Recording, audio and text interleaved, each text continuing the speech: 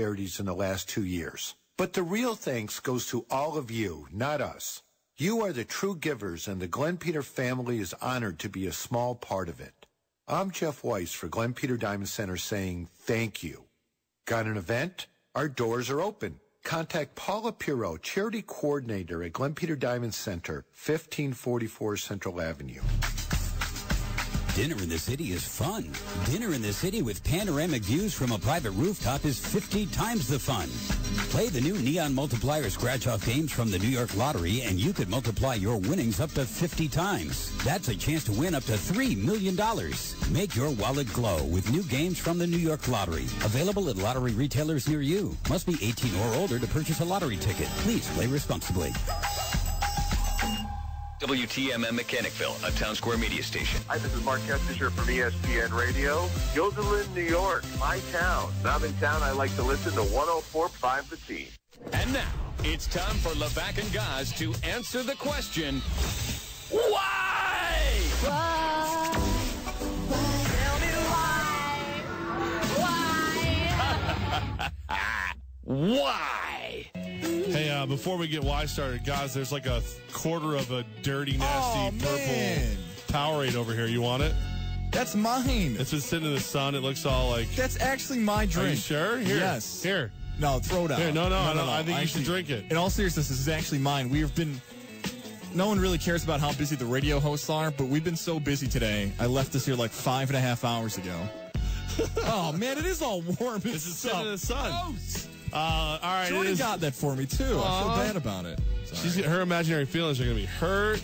All right, here we go. It's the time to play the game called The Why. Goz asks us questions. We try to figure them out. Your answer cannot simply be why not or because. You actually have to reason out the nonsense that is going on in the world. Let's get it on. The New York Giants struggled on offense in Week 1. Why? You know what? I've been thinking a lot about this. Some people are going to say the offensive line sucks. Some people are going to say that Eli Manning is deteriorating. I say no.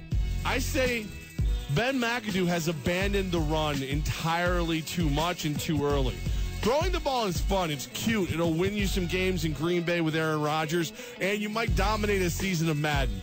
But if you want to win in the NFL, you got to run the football, especially when your best offensive weapon, Odell Beckham Jr., is not in the game.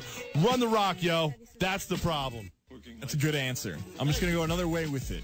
How much better did the offense get? This is an offense that wasn't great last season. They added Brandon Marshall, and Brandon Marshall's been really good in his career. Touchdown machine in the red zone. But he's never played as a teammate with Peyton Manning before. Maybe they didn't have enough chemistry going forward. Maybe early on in the season, they're just not ready to go with one another. It wasn't the right upgrade, it seems, right now. And it's going to be a question I think we're going to ask throughout the entire season. How, instead of why, is it going to get better? We might find out on Monday night against the Detroit Lions if there's going to be any moves, scheme-wise, mindset-wise, percentage of run versus pass, Adrian Peterson. There's a lot of things. People on our Facebook today think Dion Lewis would be the answer because there's been rumors that the Patriots are taking calls on Dion Lewis. We both like Dion Lewis. I don't know if he's a quick fix for the Giants either. You can have a backfield of Walter Payton, Gale Sayers, Jim Brown, Adrian Peterson, and Eric Dickerson. If you're not handing them the football, McAdoo, it don't make a damn big difference. The Buffalo Bills are only a touchdown underdog against the Carolina Panthers. Why? Because the Panthers ain't shown us much yet. I mean, the running back depth is non-existent. Cam Newton still looks a little rusty. And the Buffalo Bills, if they're going to do one thing, they're going to play solid football. They're going to play fundamental football. And what's that guy's name? He used to be a coach over in Carolina. Sean now McDermott. He's a head coach over in Buffalo. Oh, that guy. See, I went on this whole belief, and I still stick by, and I think the answer is that it probably actually should be less, if anything, than a touchdown, because of what you just hinted at there, the Sean McDermott connection, plus Brandon Beane. Remember this, like I had to deal with this past weekend. Scott Schaefer is the defensive coordinator for the Middle Tennessee State Blue Raiders. He recruited all the players for Syracuse University, and he goes up against them, and he helps them pull off the upset Middle Tennessee State because he knows the guys. Brandon Beane was the GM in waiting in Carolina. The reason he took the job in Buffalo is he thought Dave Gettleman would never get fired or never leave. Sure enough, he gets fired in July, but Bean knows the whole system. Now, he's not coaching and he's not playing against the team, but I think you got to at least factor that in, that he's getting in Sean McDermott's ear. Hey, remember when Cam Newton does this? Hey, remember when Jonathan Stewart does that? Remember how you could beat Luke Kuechly? Those things, I know it's Jim's and Joe's got to make the plays at the end, but I think that's a big factor for the Bills this weekend. You know, I know that you played college football. You broke out the Jim's and Joe's line that coaches like to. That's a classic one we hear all the time. Aroldis Chapman struggled today. Why? Is struggled even the right word? I don't know, man. Well, all right. He gave up one run. He had two to play with. He put two on. They asked him to get 4 outs instead of 3. There's a lot of reasons I could make. A lot of, you know what? I said reasons. I misspoke. I could make a lot of excuses for Aroldis Chapman. I wonder if he's got, tired arm, sore arm, whatever you want to call it. Maybe he needs to soak it in a bucket of Bengay and hope. I don't know, but he just doesn't seem to be him. I've never seen an athlete get paid all kinds of money and then not perform at a high level after. Oh, wait. Yes, I've seen it many times. Yes, you have many times. You know, if you don't look at Aroldis Chapman and just, listen to the game, you don't know who's pitching, and you just heard, okay, foul ball out of play. The hitters did a great job. Yeah. And you kind of look at the at-bats that Chapman had, and you kind of shrug your shoulders and think, man, that's a really good hit. That's a really good drive hit right there. That's another good single. And you're thinking, oh, it's Aroldis Chapman. Oh, he blew it. He stinks. Dylan Batandas or Tommy Kahnle, somebody else, those were just good jobs by the Rays. I get it's Chapman, though. I can't, change what happened. He struggled because the batters just were better in the at-bats. It's a stupid answer, but it's the truth of it. Guys, is it as simple as, and I always say this, I have less faith in an ace who goes National League to American League than American League to National League because you're facing more batters, no pitchers using the DH. And there just seems to be a better offensive system in the American League. Is this something where, Cincinnati, short stint in New York, then Chicago, now he's a bona fide American League reliever, been there all season long. People are just getting, the book's out. Foul him off till he gets frustrated, and then he'll give you something to hit. That's not a bad theory. The only reason I almost pause on that is because he was hit around in the playoffs when he was with Chicago, but the best teams in Major League Baseball in the playoffs. And Cleveland was the team that batted him around. It's one of the best. So let's get back to this Adrian Peterson situation. The Adrian Peterson situation in New Orleans. They're not giving him the football enough, and he's signed with the Saints. 2-part on that one. Why and why? I got to believe that he looked at that schedule and thought, I'm going to open the season in Minnesota. I'm going to go against my Vikings. They're going to have their fresh new toys at running back. And I'm going to outshine them with this big, fast Saints offense, and it's going to be amazing. I can't wait. And then got there and realized, oh, Mark Ingram's a thing. Oh, this guy's a thing. Oh, Drew Brees throws the ball 45 times a game. I've never had that at quarterback before. And I just think, I honestly think it's a bad fit. I think everybody thought, the way the Raiders used Lynch on Sunday where it was like, okay, we're up. Now let's just hammer the ball and run the clock. Yeah. I think that's what the Saints saw.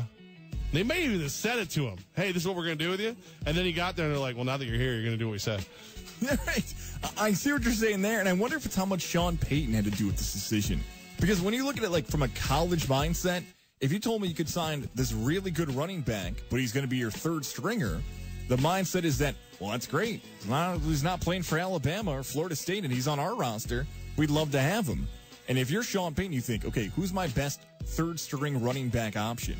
Adrian Peterson or some random guy off the scout team? Of course it's Adrian Peterson. It's almost too much at one position. It's a great idea. It's really cool to have all these good guys and on the offensive skill, but there's only one football. You don't have to have two guys running the ball at the same time. I can't imagine that Adrian Peterson is going to be happy if this is the way it goes, finishing the season in New Orleans. And if you're anybody else across the NFL, why not pick up the phone and call somebody? Why not see if somebody wants to do it? Speaking of picking up the phone, Ken in Latham, what's going on, my brother? Hey, guys, I wanted to see what you thought about this. I don't want to throw water on a win, but I thought of this 10 days ago. I didn't get a chance to say it, and he went and he did it again today.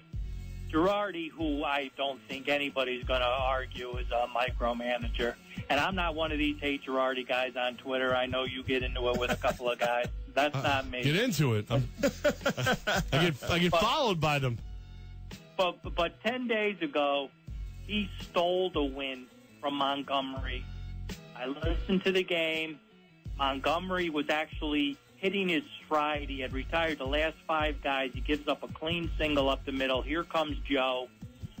So Montgomery doesn't get the win. And he does, in my view, he did it again today. Garcia was pitching okay. He gives up a bloop single, and that's how Sterling described it. Bloop single with 2 outs to Duda, and he takes Garcia out. And you could make the argument, Ken, that he did the same thing against CeCe, and he put in Robertson too early in a game earlier this week. Now you can tell me you're independent. Yeah, but okay, guys, but he didn't do it with Tanaka in Texas. Right. He watched Tanaka get killed in Texas in the 5th inning. Now, Tanaka's the big money guy. Tanaka's the guy. But you don't care about taking a win away from Montgomery or Garcia. And I think that says something about you. I think that says you're not a player's coach.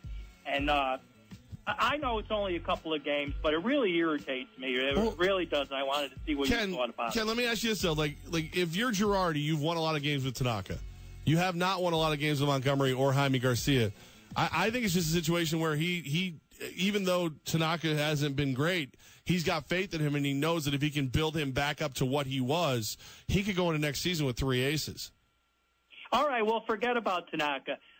You don't think these 2 newer guys, especially a guy like Montgomery, who you should be grooming for the future, I think they deserved the shot, especially the Montgomery game. Like I said, he retired the last 5 guys. Was looking great. You had a 2-run lead. You knew you were going to score more runs on Goz's pitching staff. You didn't have to take out Montgomery 10 days ago. But he looked frazzled too, though. I mean, look. You're right, and until you're wrong. You know what I mean? Like if he leaves him in, and the kid gives up, gets worked, and they can't get out of the hole, then he's an idiot. And now he's, especially coming off this one, he got the win. I try not to look too deep because I'm not the kind of guy who's going to be able to make that decision.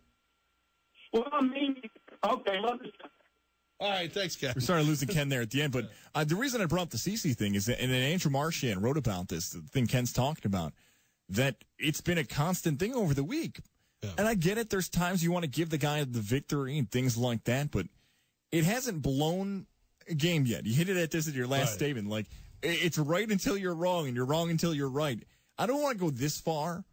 But Girardi's not thinking about saving the innings and arms until the postseason, is he? Because it's in all honesty. I mean, if we boil it right down to what it is, it's either that or if you had that bullpen to play with, how fast would you go to it?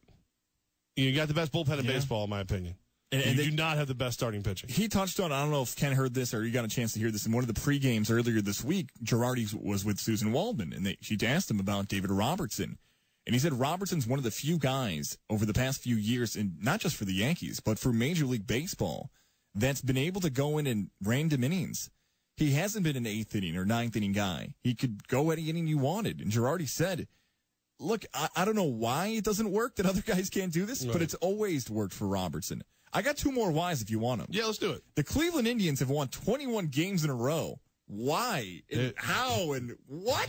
They're the best team in baseball, man. The question for me is, will they be able to translate that into a World Series? Because, look, 21 regular season games, that's great. Now you got to go out. You got to take 3 of 5, probably from the Yankees. Then you got to take 4 of 7, Astros or Red Sox. Then you can take 4 of 7, probably the Nationals or the Dodgers. That's a lot different than winning 21 just random American League games. This is awesome, though. It is pretty cool. It's pretty cool that we're seeing a team that was 1 run away from winning the World Series last season in a city that a year ago got the Cavaliers to win and almost was called Loserville. Like, we have that drop on there, that finally they got over the top with the Cavs. And now the Indians could do it this season. Our guys like Alex Hooper and Justin Lana, they got to be thrilled that their team's doing this. I got one more for you. Okay. You loved the movie It. Yes. Why? Kids were great. Kids are amazing actors. The one thing I heard was some people didn't like how much Pennywise, the dancing clown, was in it. He's terrifying. He is what's his name? Bill Skarsgård. He's got some brothers and like relatives that are actors too. Yeah. It's not the clown mask. so much, which, I mean, that is terrifying.